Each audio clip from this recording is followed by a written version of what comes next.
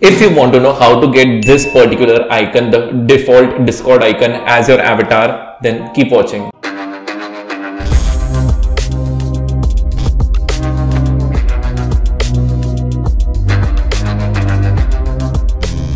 Hey everyone, how's it going? My name is Kaushal and you're watching TechWhoop. So today we are going to talk about how to get the default Discord avatar on your Discord quickly. Let's just jump into the steps. So the process is actually extremely simple to do. Firstly, head on to your Discord account via your mobile phone or your PC, and over there you will look for settings in Discord.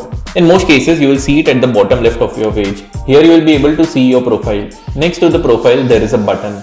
Here you will see the profile picture that is currently put on. You will see there is an option to change your avatar. Okay, before you proceed further, firstly choose the best Discord avatar style. So there is a link in the description through which you will get multiple colors.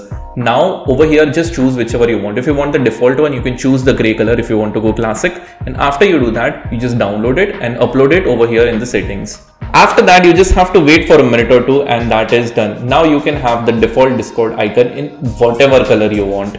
I hope you liked this video. Smash that dislike button if you did not like it, and in case you actually liked it, you know what to do. So thank you guys for watching. My name is Kaushal. Peace out.